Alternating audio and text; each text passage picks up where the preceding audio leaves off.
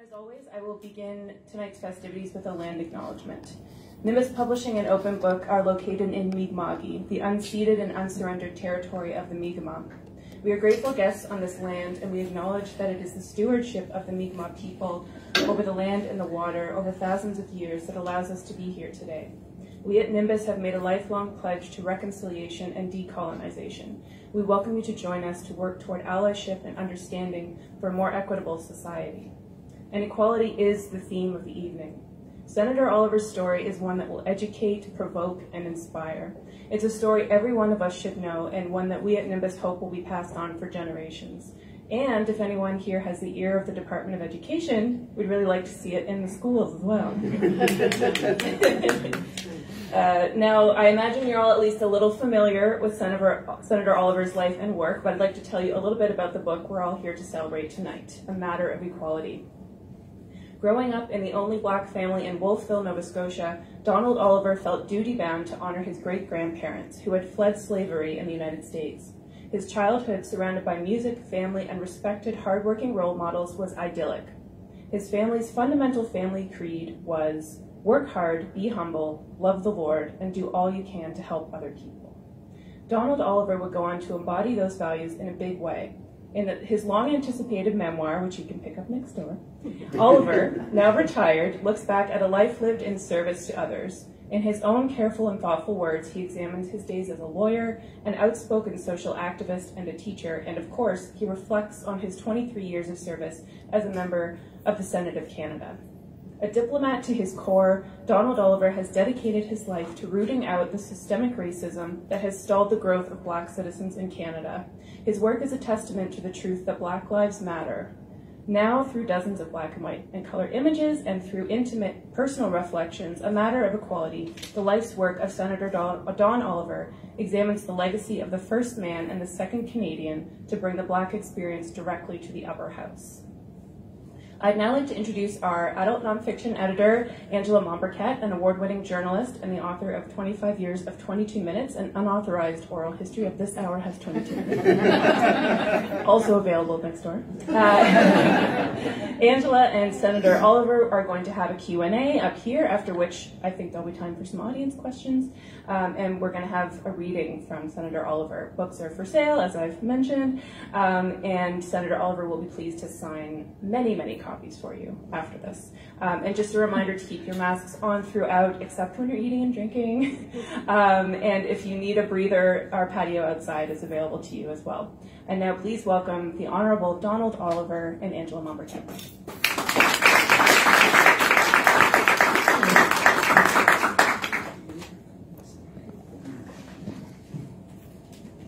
Thanks very much, Whitney. As Whitney said, I'm the nonfiction editor here at Nimbus, and I was so pleased to work with the senator on his memoir. As Whitney said, I had a bunch of things here I was going to say. Whitney said them all. Sorry. So I'm just going to jump right in. So we're going to do this as a little bit of a Q&A, just between the senator and I. We'll talk a little bit about some stories from his life and stories from the book.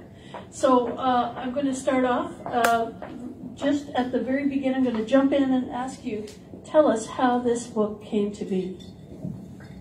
Well, it's really a long story. It took place over a decade.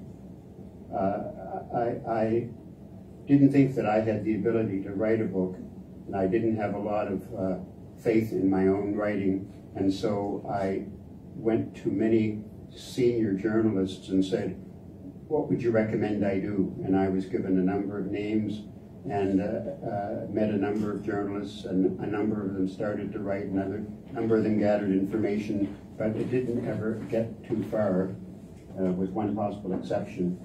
And then after I retired, and I said, look, I've got to start doing something. And so I started trying to write a little bit at home in my den.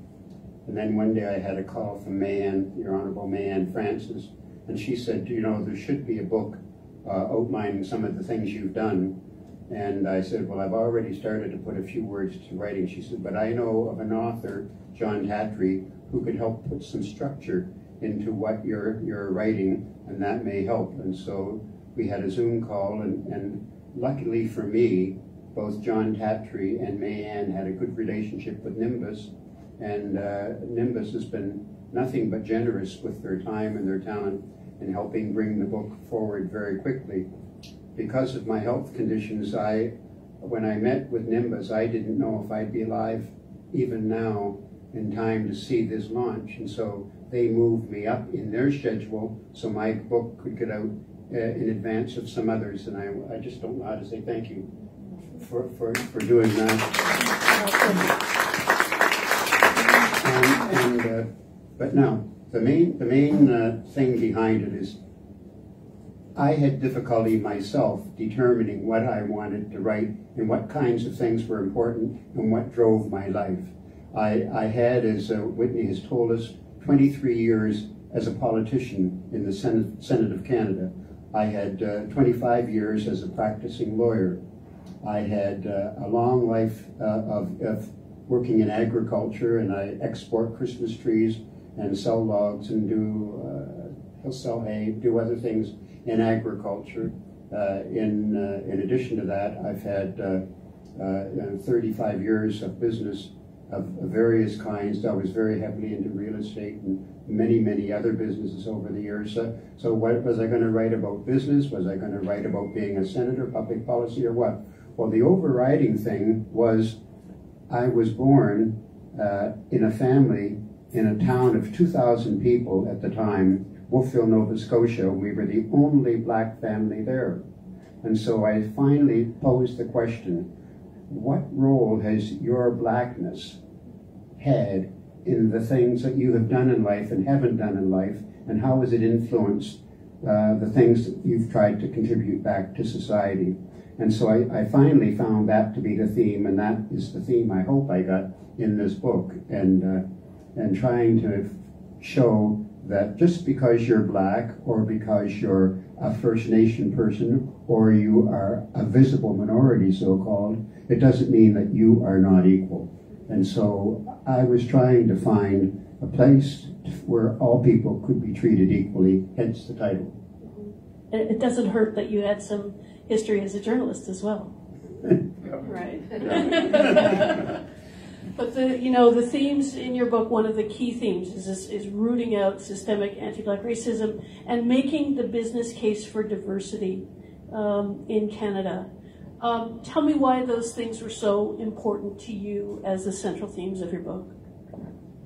Well, I remember when I was in the Senate, I was shocked to find that of the administrative staff in the Senate when I was there, there was not one visible minority or black hire in 5 years, even as a janitor or sweeping floors, or there were no people of color chosen. And so I started making speeches, and then I had a meeting with, you would call it the CEO of the Senate, the CEO of the House of Commons, the CEO of the Library of Parliament, and I called them together and I said, I'd like to see your numbers, and they had none. And I said, this is not acceptable. And so I said, I'm going to start speaking out about this, and changes have to be made.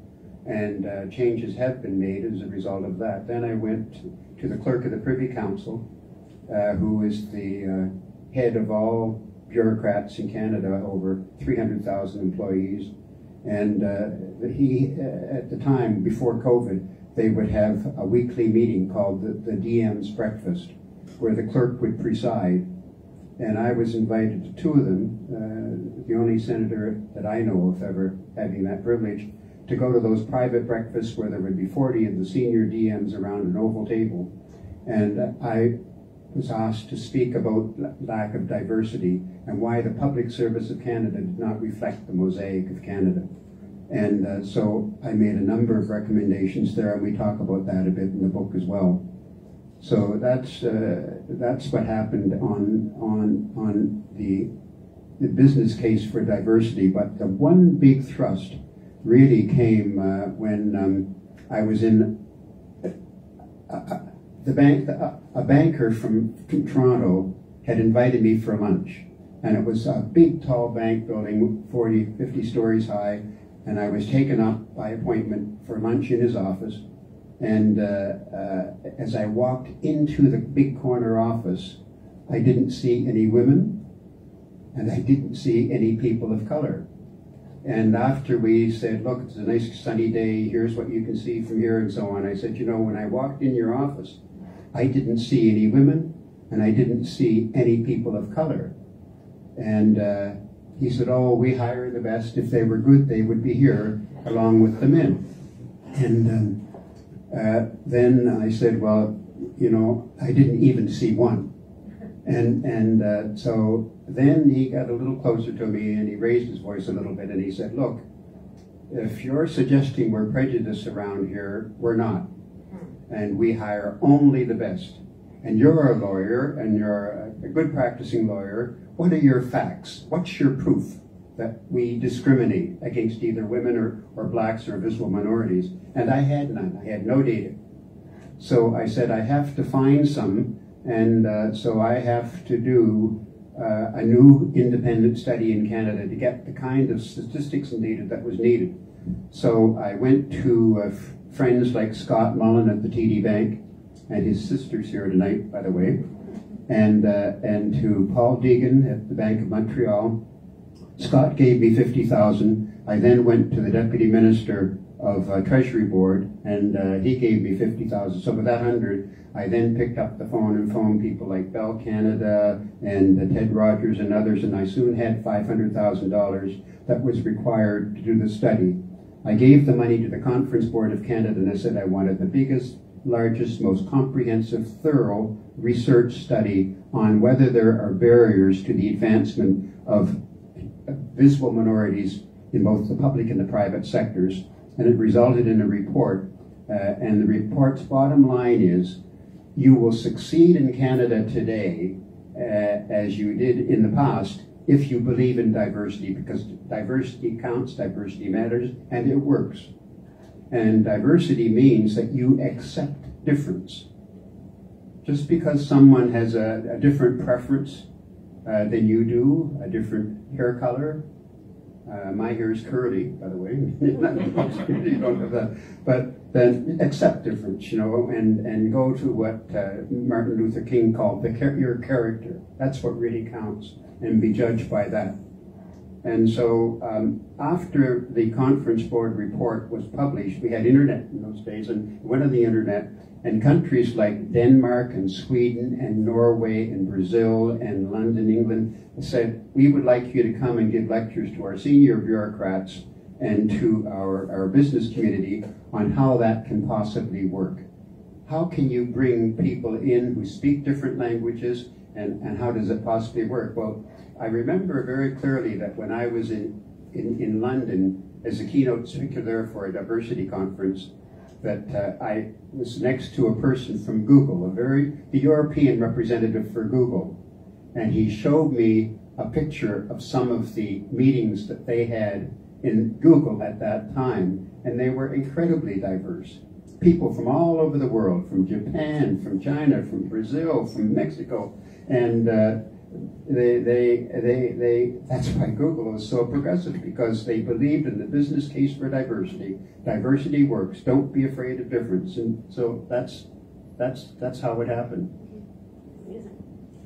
Those of you who have a copy of the book in your hand see that we have a forward, two forwards in fact, one by Brian Mulroney and one by George Elliott Clark. Now sometimes it's a problem to get someone to write a forward for a book.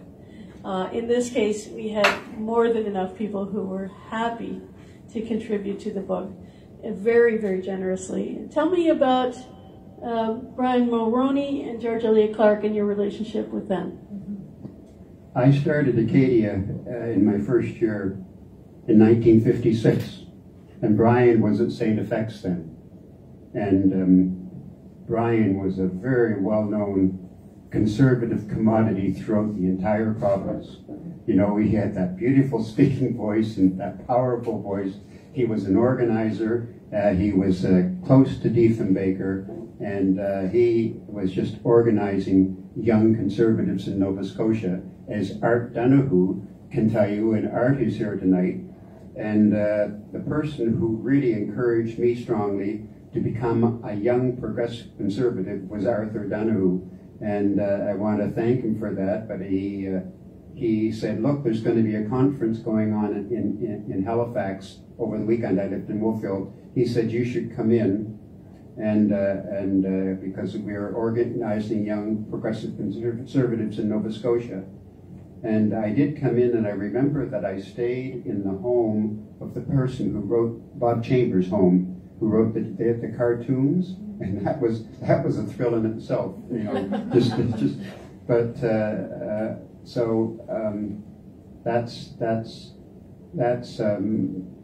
Brian then become a lawyer, and I became a lawyer. He became a businessman, and as a lawyer and a businessman, we exchanged views, and then he decided to run. And the first time he decided to run in 1976, I organized the province of Nova Scotia for him. I was the principal organizer in Nova Scotia. I met him at the airport in the private jet that he flew in from Power Corporation at the time, and introduced him to some people who might raise some funds for him and so on, and organized throughout that. We didn't win it, but won the next time. And did you want me to go on and say when I finally got the call? Yeah, let's jump ahead to that. But before you do that, I just want to tell everyone that Mr. Mulroney phoned me when he was writing the foreword to this book. And I picked up the phone and he said, Angela. I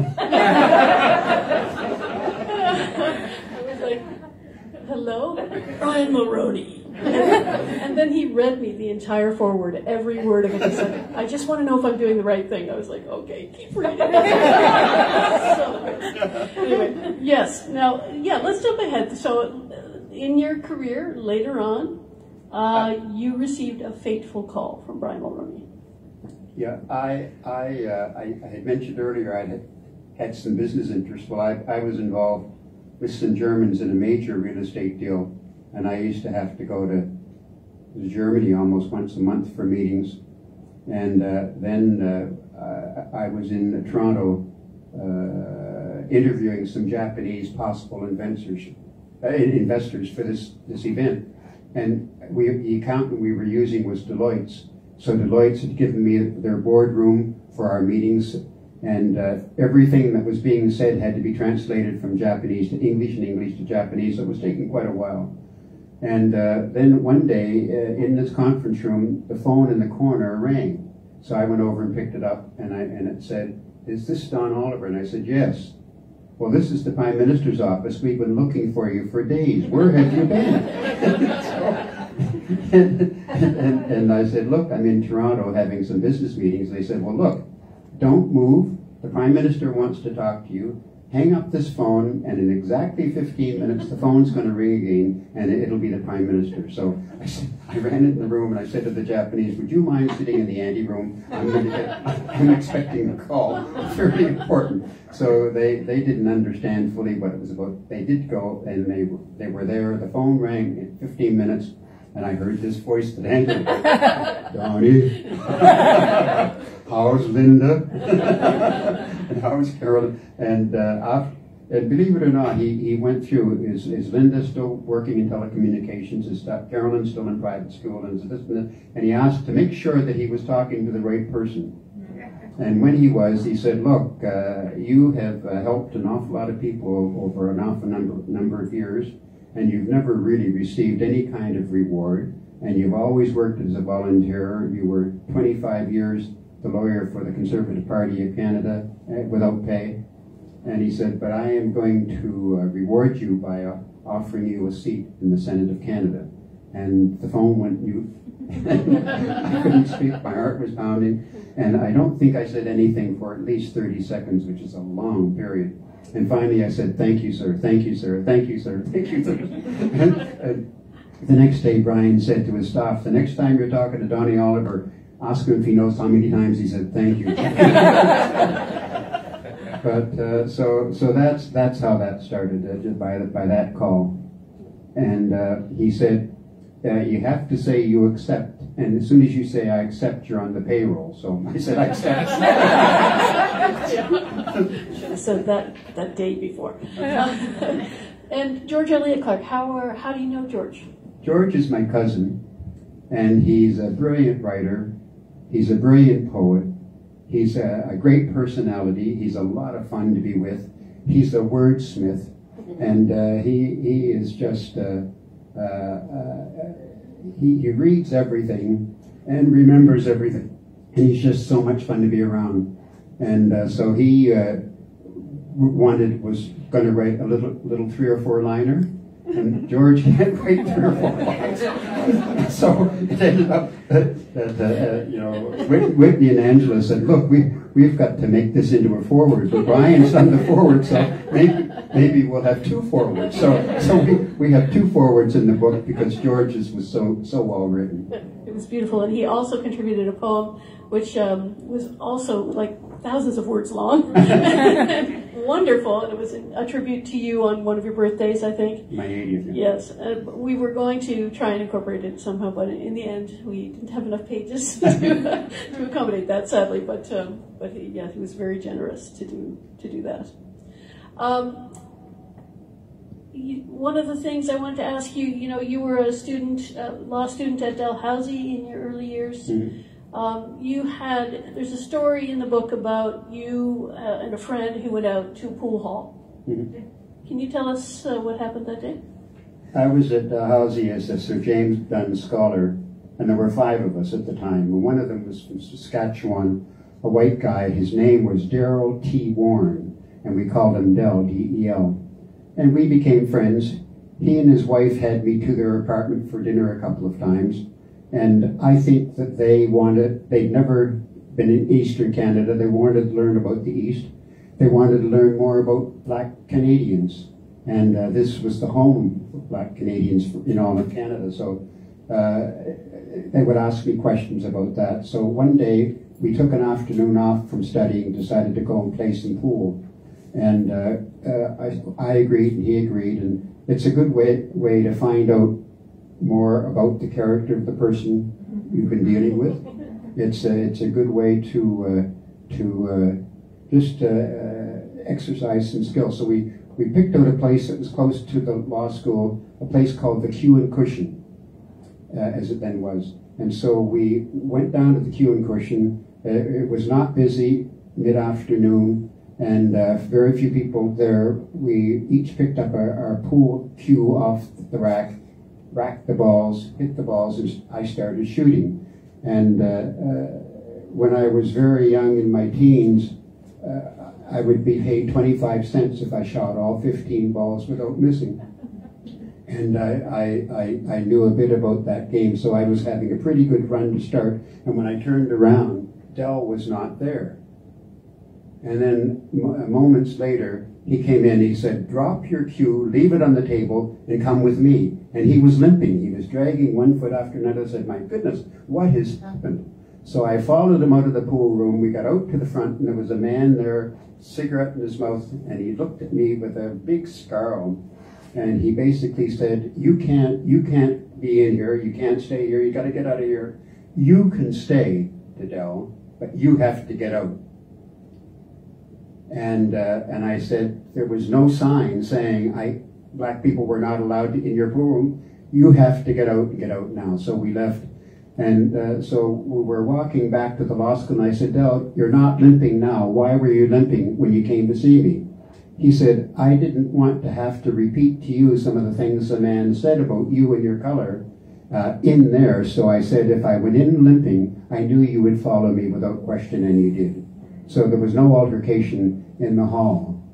And then I began thinking about it, and thinking about it, and thinking about it, and I said, I think that Del was more upset about that incident than I was. He was a white man who had never really encountered that kind of overt anti-black racism. And it hit him right in the face really hard, and he didn't know how to deal and cope with it. So we talked about it a lot. But what happened with me is that I picked up the phone and I phoned the government of Nova Scotia and said, my rights have just been violated because of the color of my skin, and I think that's wrong. Something's got to be done about it. And they said, look, we're going to have someone from the Justice Department phone you back. They phoned me back, and they said, we're working on a bill that might do something about your situation. We're going to send you the draft copy, and we'd like your views on it, and you feel free to mark it up and make any suggestions you want. Well, it was called the Fair Accommodation Practices Act. I made a number of changes in the bill to try to strengthen it, sent it back to the government, the legislature passed it, and it basically said that I, because of the color of my skin, could not be kept out of a place to which the public was customarily invited. And that became the law. And so, to make a long story short, the queue and cushion said, we still don't want you black people in our hall. And so they said, we want our lawyers to incorporate us under the Societies Act of Nova Scotia, so we become a private society. And private societies can choose who they want for their membership. And so they became a private society, and I didn't apply for membership. Fair. It's amazing to see how, that single event led you to create change, and I think that's a theme that we follow through the book and throughout your life. You have a story, you've met some incredible people in your life, including Barack Obama, and there's a story in the book about you as a young man standing in the Rose Garden with JFK. Yes. I was quite young at the time. In fact, I just finished first year law, and I had been asked to go to Ethiopia, the home of civilization, some people say, on an Operation Crossroads Africa trip. We had to pay our own way over, so I got many jobs. Mowing the lawn, doing all kinds of other things to raise the money that I needed for the trip. And then we had our final orientation in Washington, a week in Washington, where they taught us a lot of things about diseases, about the things that we had to avoid. Don't walk in water in your bare feet because of, I think it's called schistosomiasis or something like that. And they gave us all kinds of other medical advice, cultural advice, and lectures in politics and other things that we needed to know before going. And so at the end, the Operation Crossroads Africa was the child of a black clergyman by the name of Reverend Robinson. And Reverend Robinson was a friend of John F. Kennedy. And Kennedy liked what he was doing by taking young Americans, as it then was, over to Africa, having them work in various communities on getting clean water, building a school, helping with education and training. And the two of them talked a lot about it in the White House. And so Reverend Robinson said, look, I've got a group coming that are getting ready to go to Ethiopia and other countries in Africa, and I thought it might be nice if they could come and meet you and you could tell them about your vision.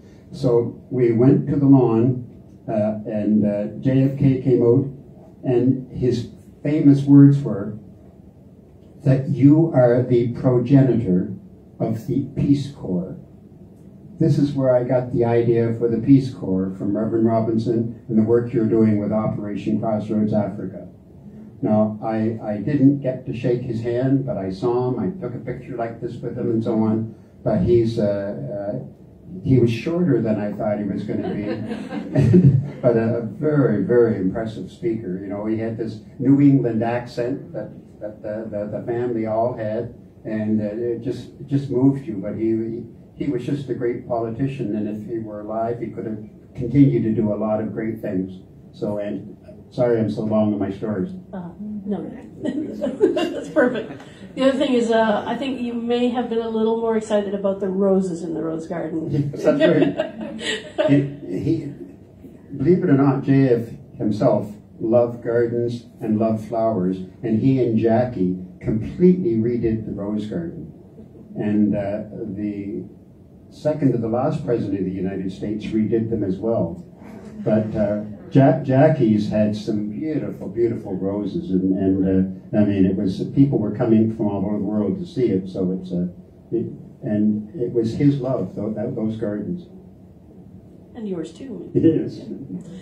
That Africa trip was it was important in your life in some ways. How so? It was like going back home. You know, I as I said, came from brought up in a white town, the only black family in the town, and suddenly being in a situation where all the people were black. The group that I was with, we were building an extension to an existing school, 73-foot extension, and it was made of rocks, and we carried rocks on our shoulders for days and days and days, and the rocks were held together by a mixture called chica, mud, straw, and water, and they were put together and held up, and they lost like cement. And I remember one time when we had an afternoon off from lifting these rocks and carrying these rocks, that we were out in the community walking around, and we had been given a Polaroid land camera at the time. They were brand new, and it's a camera that you could press a button, take someone's picture, and then you'd hear zzz, zzz, zzz, zzz, zzz, zzz, and a thing would come out, and soon you'd shake it a little bit, and suddenly you could see the image of a person. Well, we took an image of an African person, and they had never seen their image before. And then later on, I was the only black in our group. The other Americans that I was with were white, and I think there were about 6 of us this particular day. And the Africans, through an interpreter, said, you know, we have never seen white people before. It's so funny. But they turned their head and covered their hand like that because I didn't want to think that they were laughing at them. But it was a surprise. They'd never seen white people before. And so it's that was just a wonderful experience. But it was returning back home, and it was quite an experience. I don't have it in the book, but we had to drop. We ran out of food because if you didn't take it, you couldn't eat it. Like their cattle was tubercular, and there had been a severe drought. None of the crops made it. There wasn't any sorghum flour or anything that you could buy. There was no grocery store, no general store, no drugstore, no nothing. And so if you didn't bring it, you had to go for it. So I had to go up to Eritrea. I was chosen by a straw to go by myself to Eritrea to get groceries and so on. And I don't write about it in the book, but that was a very awesome trip. I would imagine sort of character forming. Well, speaking of groceries, you and I share a love of cooking. This is something that maybe some people, well, people who know you personally probably know this, but I think probably members of the public don't know this about you, that Dawn is a cordon bleu trained chef. I am not. But tell me what's one of your favorite dishes? I know there's a story there.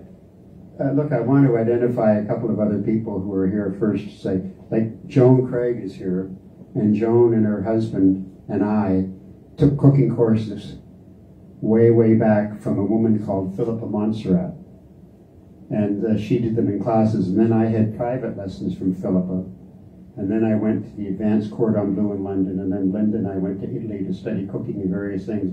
But Joan and Jack and I cooked together. And one of the memorable meals that I remember cooking, Joan and Jack said, look, we have this wonderful big house in the South End. Wouldn't it be great if you could cook it there? And we could have the guests there, because we had sold a table an evening to raise money for Neptune Theatre. We raised $10,000 because people paid $1,000 a plate for the food we were going to cook. The food you were cooking. And so the main dish was pheasant, and I'm sure that Joan remembers. And John Neville was one of the waiters who came in and served the dish, and Mrs. Evans was the waitress, Joan Evans, and so that was a very memorable night, and so I just. cooking is the thing that I would go to. Throughout most of my life, I worked 13-hour days, not because I needed the money, because I loved to work, but the way I got relief was to go to the kitchen. And I just love creating. And now with my bad legs and bad heart and bad everything else, I really can't entertain and cook much more. Although for Thanksgiving I made green tomato chow, and I made stuffing for Linda's turkey. So that's the extent of my cooking now. But I thoroughly enjoy it, and it's just a great way of being able to express yourselves. Thank you. So there are a lot of wonderful stories in the book, as you're hearing. We want to end. I know you have a particularly funny story that we want to end with from your wedding, and I think you're going to read a little bit for us. Is that correct? Yeah. Okay.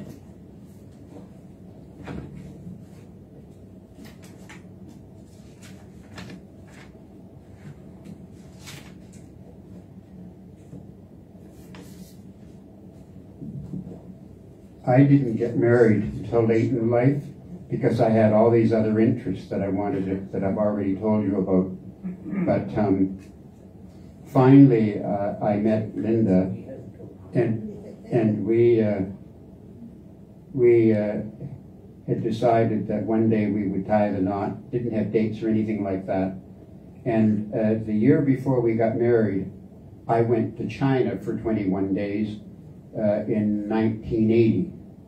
And in those days, Beijing had very, very few cars, and it was 99% bicycles. And it was bicycles 18 tiers wide going up the streets of Beijing and so on. And rarely would you have a jewelry shop or something like that. And I remember seeing in one side street a man called me in, and for the equivalent of a penny, he said, "If you get on these scales, I will tell you your weight." And I said to myself, that's the beginning of free enterprise, you know? I'm sorry, giving a service for money. And look at them today from that. Anyway, I bought a lot of silk, beautiful silk, because it was so inexpensive, and Chinese silk is so beautiful, for my mother and my sisters and friends. And I decided I might as well get something for myself, so I bought some white silk that I was going to have some nice silk shirts made for my law practice. And we had the usual wedding rehearsal and went through all the next day's procedures, from the vows to the rings. I felt prepared. Our wedding day brought sun and heat, with a slight afternoon breeze cooling the north lawn at the farm. We stood under a 100-year-old maple tree. My mother made an absolutely beautiful wedding dress for Linda. It was fitted white Chinese silk dress with a blouson overdress, caplet sleeves, and a slit in each side of the overskirt. The waist was tied with a wide silk belt and bow. On the day of the wedding, my stepbrother, Reverend Dr. Oliver, performed the ceremony at the farm, and he oversaw the exchange of vows. Everything went smoothly, just as we had rehearsed. He took us through the wedding vows, and then he said, "I now pronounce you husband and wife." Then he added, "Salute the bride." I was stunned. We had not rehearsed that part. The word was nowhere in my notes. What was I supposed to do?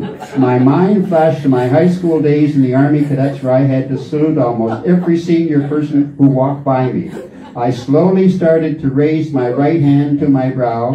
Linda, understanding exactly what was about to happen, quickly grabbed my arm and instead wrapped it around her waist. We embraced to the warm applause of our guests. It was a late start to a long, successful marriage of more than 40 years.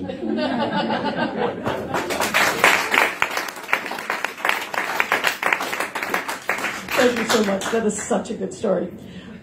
Before we wrap it up tonight, I'll open it up to you guys. Does anyone have any questions for Senator Oliver? If not, and I'll just give you a moment to think about it, what we'll do afterward is we're going to move out into the coffee shop, and Senator Oliver will be available to sign books and to chat with anyone who wants to have a chat. So, any questions? You guys all know him very well. Oh, there's one in the back. Yes. Hi, my name is Jamie. I've talked to you before. And my question is, when you were telling some of these corporations and businesses that a diverse staff or a staff that had equality built into its design was efficient, what was your argument or your proof that it was efficient? And the reason I ask this is just because I'm a manager. I have managed diverse staff and found it very, very efficient. And I don't have as much data on why. I just knew that the productivity from my experience was more. But when you were telling these corporations that did not necessarily understand how diversity could be not only beneficial morally, but in terms of the productivity, what was your argument to convince them? Well, the bottom line, the balance sheet. You make more profits if you can get more productivity out of a willing staff, and you can make more profits if you can have a product that's going to be able to be sold around the world. And it's called group think. That's what they were getting before they brought in diversity and different views. And so the classic example from some of the studies in the States is you might get 9 white men in black suits sitting around a boardroom, all having gone to Harvard and Yale, and all having the same MBA or law degree, all playing in the same golf course clubs, and making the same decision. Then you have the other group made up of men and women and people from different countries, speaking different languages. A lot of these people can speak 3 or 4 different languages, and they bring that to the table. And so they were coming up with much better solutions to problems and to the product that was being produced. And in the end, it's more profitable, and it's reflected in the balance sheet, and that's what business people look at. Thank you. Any other questions? All right. Well, on behalf of Nimbus and myself and Senator Oliver, I'd just like to say thank you to everyone for coming out tonight, and thank you, Don, for this wonderful book.